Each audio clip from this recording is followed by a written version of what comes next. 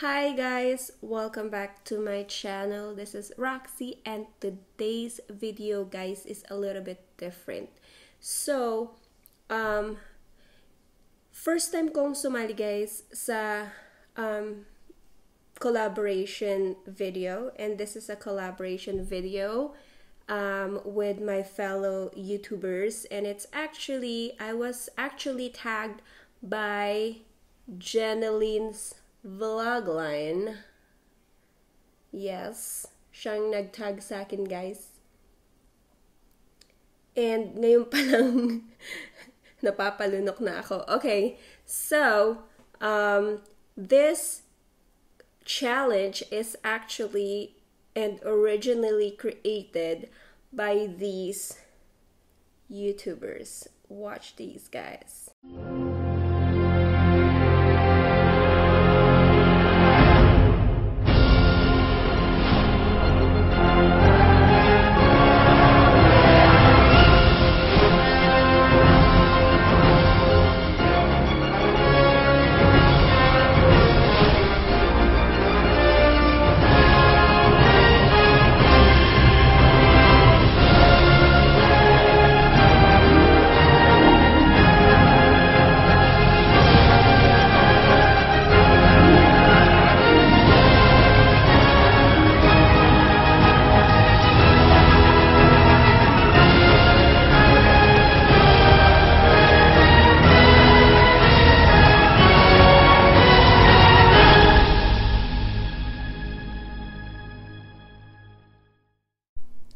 Ayun guys, so yun yung mga gumawa ng ating challenge.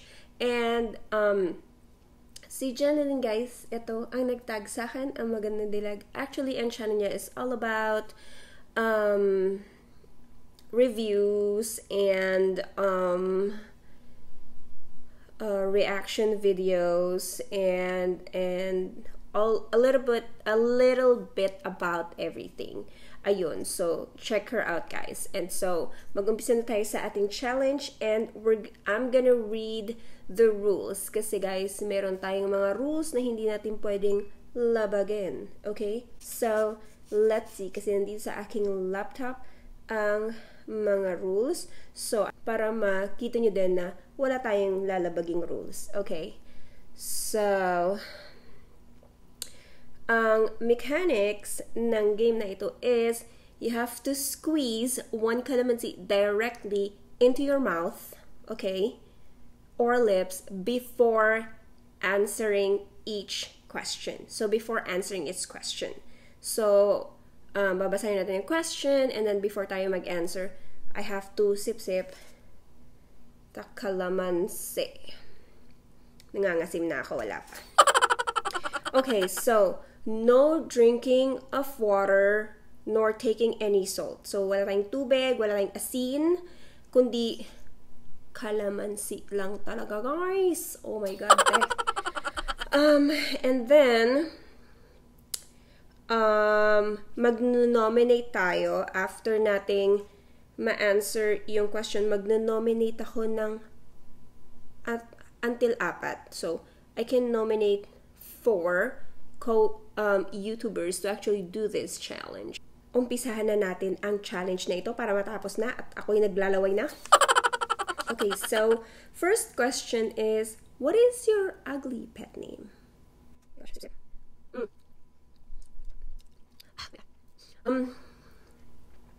Wala akong pet.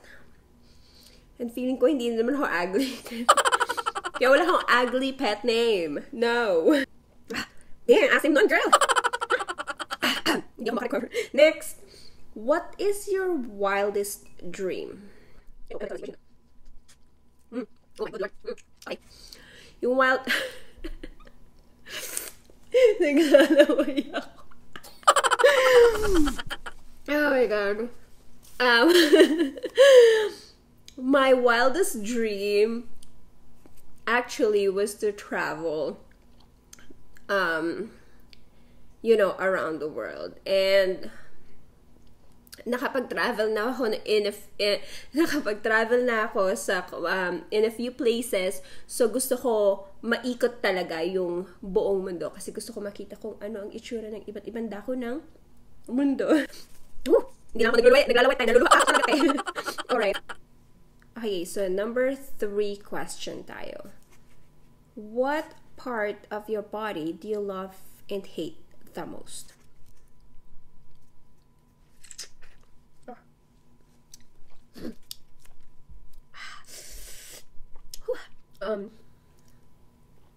Yung part ng body ko. Pati ngipin ko nagigil ako. Yung gusto ko is actually my face. Kasi kahit na tumaba yung katawan ko, yung face ko is still payat. Ayun. Yung shape ng mukha ko payat siya. And yung ayoko naman is my arms, yung arm ko, my tummy, and my legs. Yun. Mabilis na lang siya mag-progress best. So, number 4 question. So, who is your dream na makadate? You can choose anyone. Okay, so, let's sip pala tagalog. God! Kung ba naman itong challenge ko? Diyan din niya sa akin. Si Tom Cruise. Nox! Bisyo sa kate, Tom Cruise, Si Tom Cruise. Ayun siya. Number 5. What is your unforgettable childhood experience? Gosh, sip na. What? Sorry. Yung unforgettable childhood experience ko is yung umakyat ako sa puno ng tawag sa amin libas. And then, I actually, umakyat ako sa taas, tapos tumalon ako. Tapos, nang tumalon ako, mataas pala siya masyado na hindi ko na-anticipate na gano'n siya kataas. So, ang nangyari, nauna yung dibdib ko, tapos hinimatay ako nung bumagsak ako sa lupa. Ayun. Tapos, buti meron ako mga kalaro na tumulong sa akin to pick up myself. Ayun.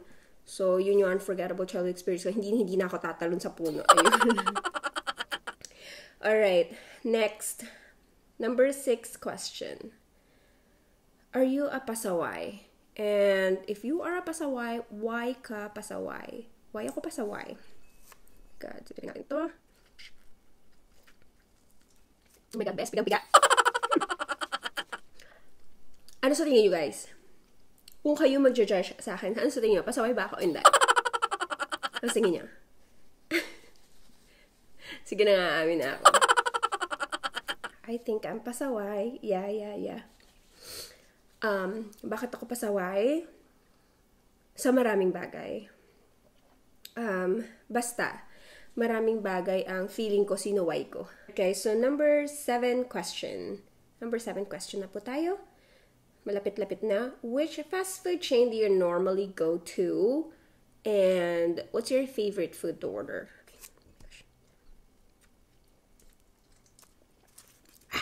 Yes.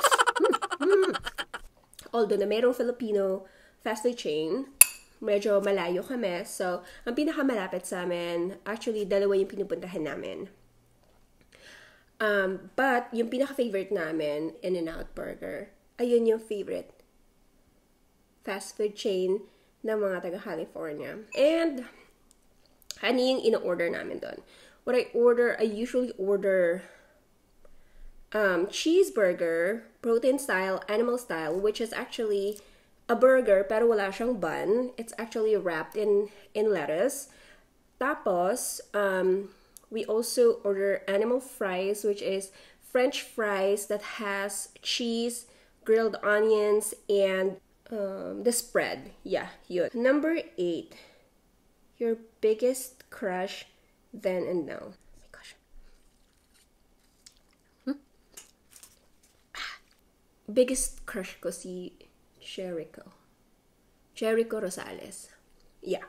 Number 9. What is your favorite chocolate? Let's sip first. That doesn't taste good. That doesn't taste good. Grabe tong challenge na to. I'm not, I don't have a sweet tooth. I'm not a fan of chocolates. But if I have to choose one, I would have the, this one. The Lindor, white chocolate mint with truffles. Ayon. So yeah, that's the one. Number 10. What your dream travel destination? Okay.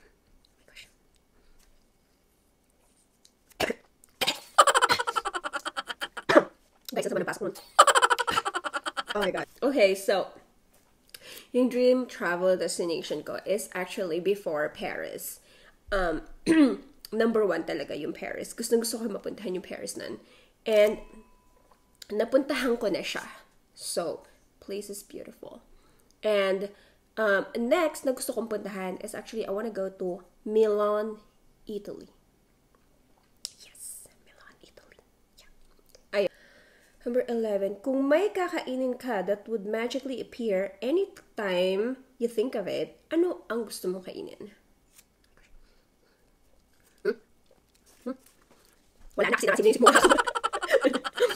Yung dish namin sa Ilonggo, it's called apan-apan, which is adobong kangkong and improvised na ngayon, ilalagyan na siya ng crispy lechon kawali on top. Yan. Gusto ko every time na iisipin ko yan, pang! Andito agad. And for me. Ayan. Pak! Ayan. Grabe. Number 12. Do you have a talent na di alam ng iba?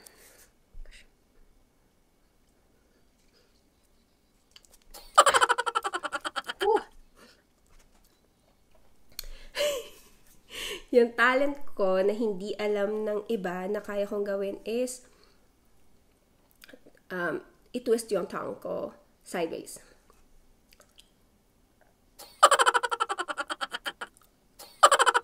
Yeah.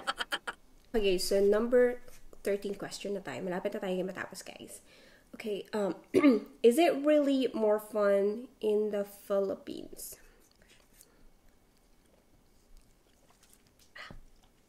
Yes. Yes.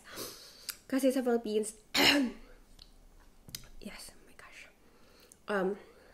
Maraming kaibigan. Maraming kamag-anak. Maraming barkada. Ayun, basta more fun. Fun. Number 14 question. Kamusta ka naman? So, tinatanong mo. Kamusta ako? Sadali, sisip-sip ako. Sasagutin yung question mo. Kamusta naman ako sa itsura ko to? Ang saya ko, diba? Tuwang-tuwa ako sa ganito. My gosh. So, number 15 question. Nag-i-enjoy ka ba sa ginagawa mo?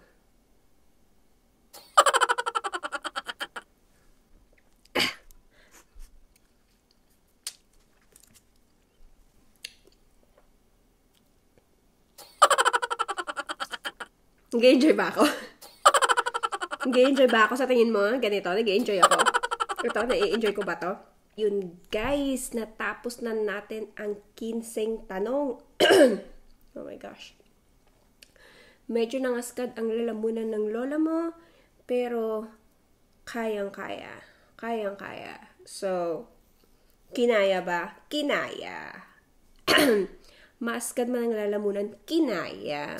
Naluhaman? Kinaya. Nasipon man? Kinaya. So, kaya. Guys, since nabuo na natin ng challenge, magno-nominate tayo ng ating kapwa YouTuber. Okay. Ang una ko, guys, na ino-nominate na gagawa ng challenge na ito ay si drumroll please. Jazzy Venture.